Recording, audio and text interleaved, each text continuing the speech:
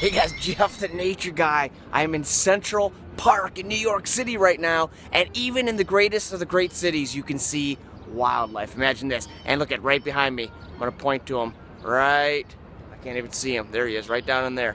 Great egret, white egret. Sometimes they're called a whole bunch of different things, but cool birds. They're a little like the great blue heron that we have here in Montana, but this one obviously all white, and he's hunting right now. So what he's doing is he's in this lake and he's looking for things like turtles and frogs and cool stuff like that. He uses that beak to stab them and then swallows them whole.